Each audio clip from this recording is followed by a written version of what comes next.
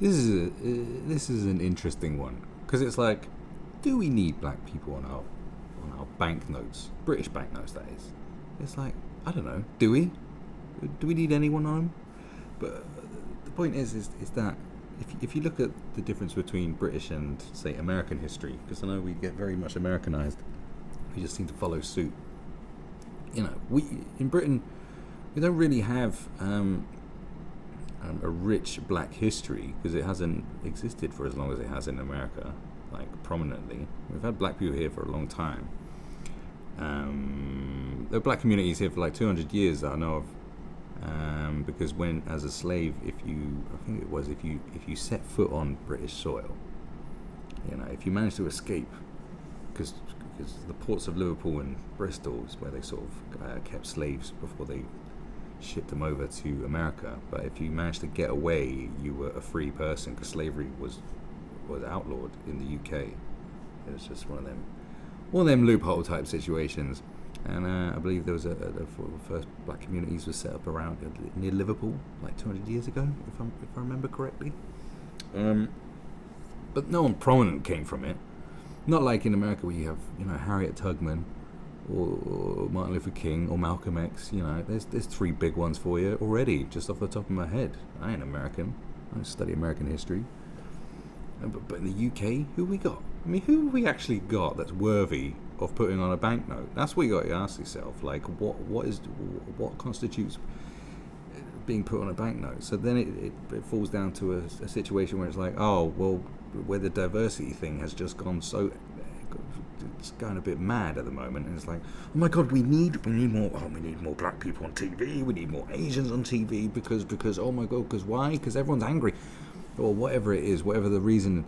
Forced diversity type situation, and it's like, oh, we need to have black people on banknotes. It's like, all right, but just put people on the banknotes who have the merit to be on there in the first place. There's your answer. I think is essentially that's why you get put on a banknote. I know there's some sort of outcries about something to do with women being on banknotes years ago. I can't remember exactly what it was. It was absolutely stupid. But we've had women for as long as we've had men, so that's ridiculous. But like, you got to honestly ask yourselves, going, what prominent black people have we had in the UK that have done something of such merit that they should be on a banknote? And like, I'm trying to think, because it's just we haven't got a long enough history. Essentially, majority of black people that are in this country right now, most people start coming over in the 50s and 60s.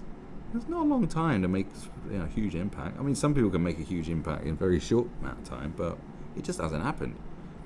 You know what I mean? Who we actually got?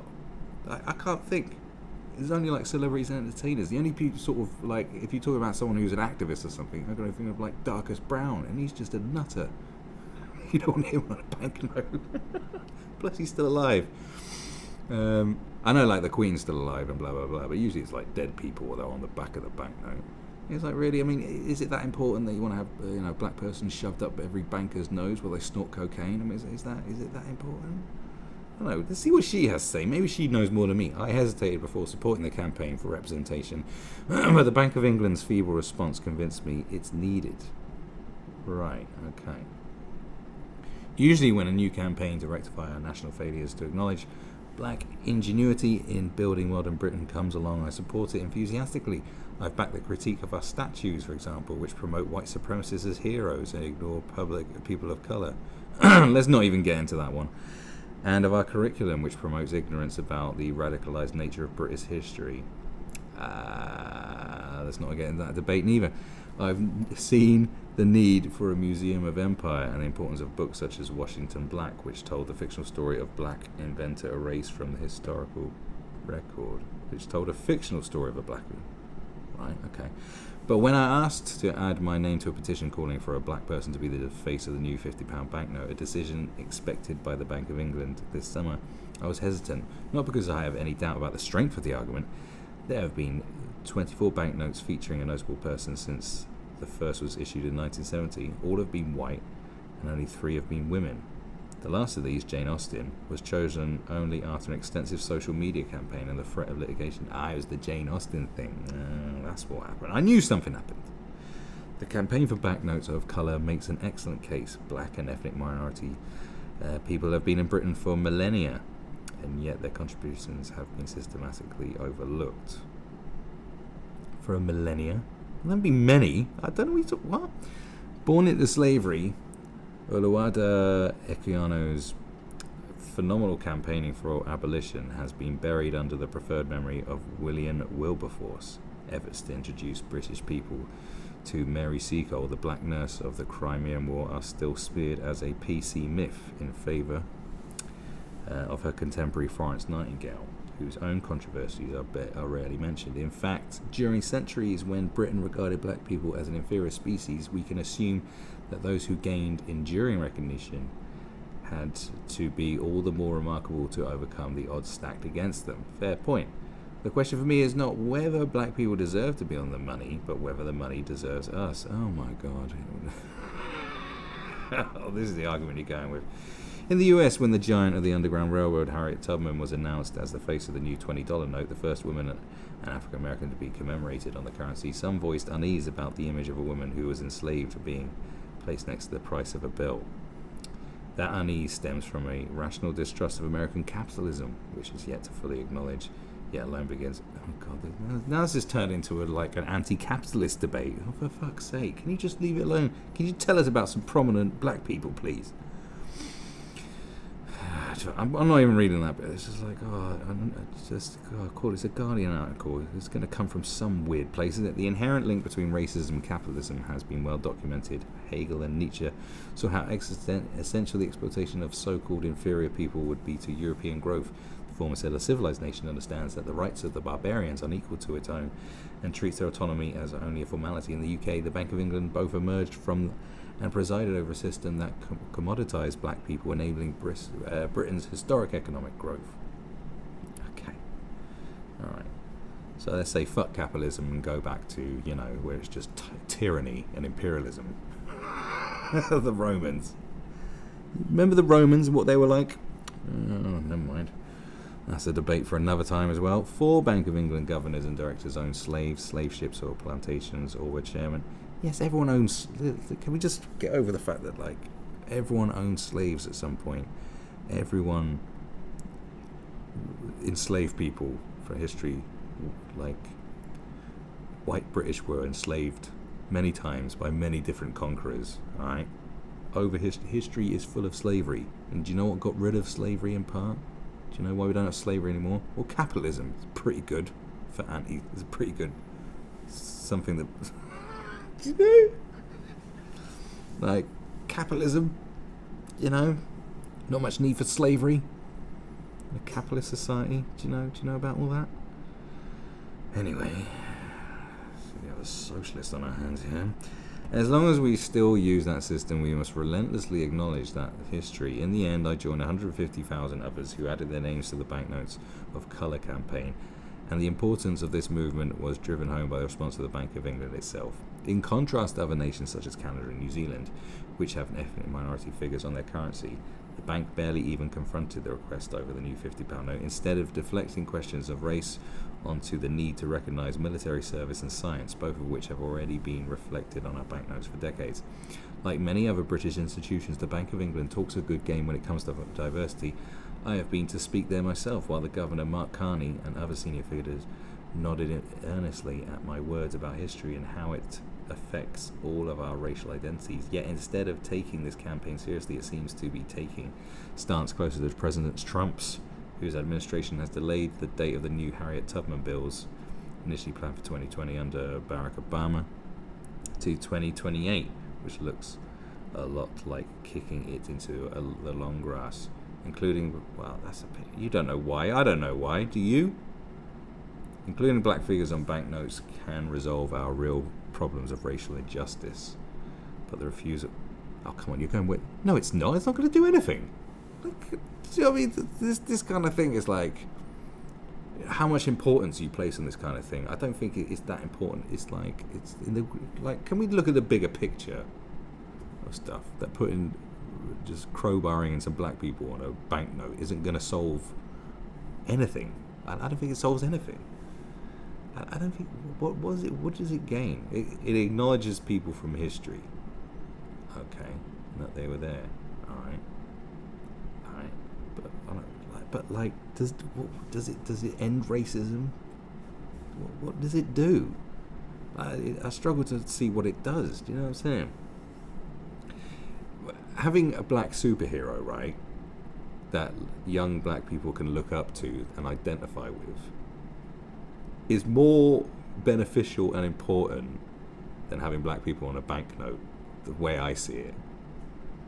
Do you know what I mean? It's more inspiring than that, which is a weird thing to think, which is kind of weird. What something as frivolous as a superhero can have more benefits for young people and future generations than just seeing someone on a banknote. And, oh, who's that? Like, oh, you know, this person achieved this. You can achieve it too. No, you can all achieve it. Isn't it like? Do you think people are going to see a prominent black figure on a banknote? Like, white people don't look at like a banknote, and like no one sees Florence Nightingale and goes, "Oh, I can be whatever I want to be, including a Crimean war nurse." Like, I think we place way too much need and way too much energy into campaigning for all this meaningless stuff. I don't think it's like I said, if there is, like, you could have, you know, you've taken this piece, an interesting subject, right? You could have spent this whole thing telling us about great things that people have supposedly been written out of history from, you know, people have been erased or ignored by history books because of racial attitudes of the past, and you could have told us all about them. But no, you used it as a tirade against capitalism. Like, come on, like, you used this for your own political agenda of your own. Like, I'm assuming you're some sort of nutter, some sort of socialist. Like, just use it to bash capitalism, like one of the best systems we got. Like, that's what you decided to do. It's shameful, really. Isn't that kind of shameful that you take this, you know, what shameless opportunism this is, to use a racially charged issue and use it as an opportunity to bash capitalism. The same thing that they've been doing with climate change, an existential crisis that could eliminate humankind, and they've just used it as a way to attack capitalism and push forward a socialist agenda. Like, what is wrong with you people? Stop it. We did stop it. You know? Do you know what I'm saying? Like, come on, man. Ridiculous. Just pipe down, would you? My goodness. So who have we got? Who has she even mentioned? Mary Seacole. You could have a link there so we could all learn about Mary Seacole, the black nurse of the Crimean War. You know, who's this? Should we actually? Can I copy and paste from the Guardian, or will it take me into the deeper, darker? Because I can't. It's just not a name I can remember. Who's this then? I'll tell you about them, shall I? Don't worry. I'll do it. Yeah. All right. Looks like she didn't even spell the name right either. Oh, good one. So who is she? Or is it he? Was it? Oh no. Sorry. It's a dude. Is it a dude?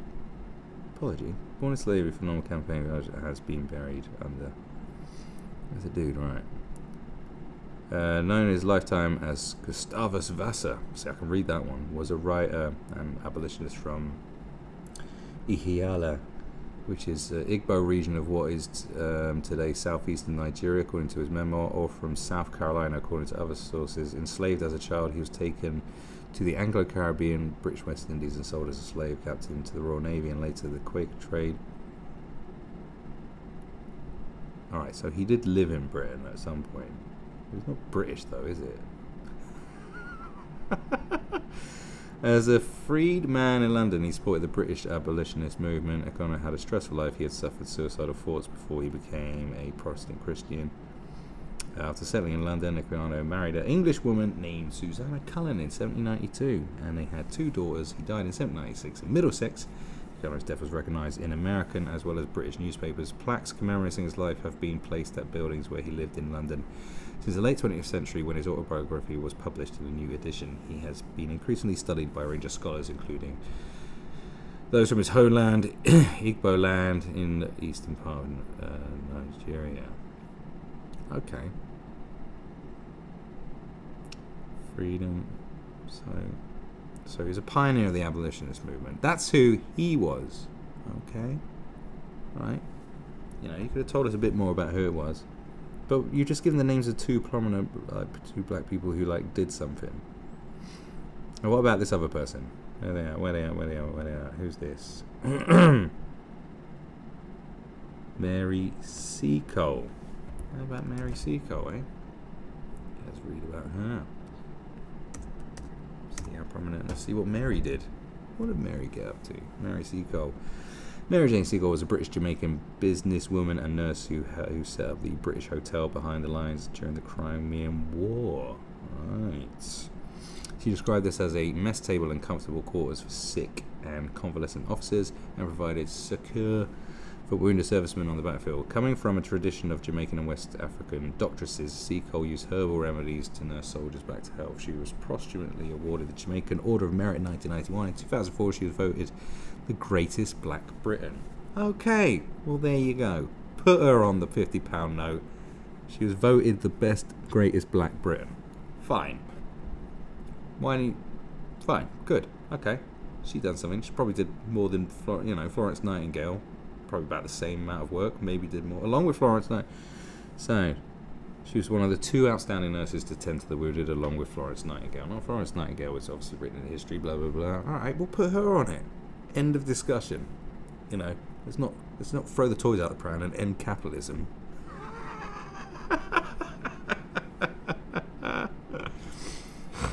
Oh my god.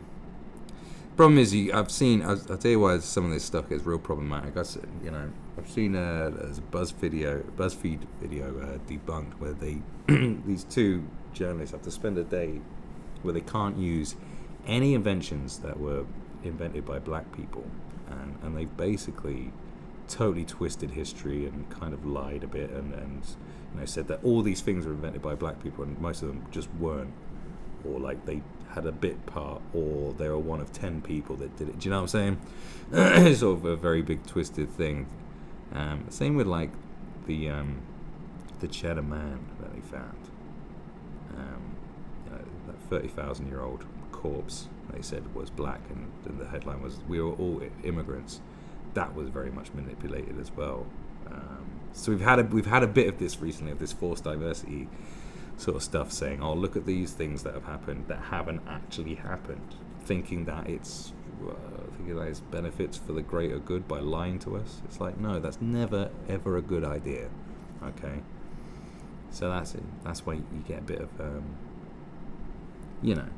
this is why she says here, what does it say? Efforts to introduce British people to Mary Seacole, the black nurse of the Crimean War, are still smeared as a PC myth in favour of a contemporary. Well, I don't know. I haven't seen anything that says that, because I haven't looked. Whatever. But we've had some PC myths inflicted on us recently. A lot of them, unfortunately. And it doesn't benefit anybody. It just creates more division. But that's what people want. They want us to be divided, if you didn't already know. Divide and Conquer. Have you ever read Machiavelli? Have you ever read the 48 Laws of Power? Yeah? Read some books. Don't read BuzzFeed or The Guardian. Read some books, and then you'll actually know what the hell's going on. You know what I'm saying? There's a bit of conspiracy nutcase shit for you. But come on, man. You could have sold us the case.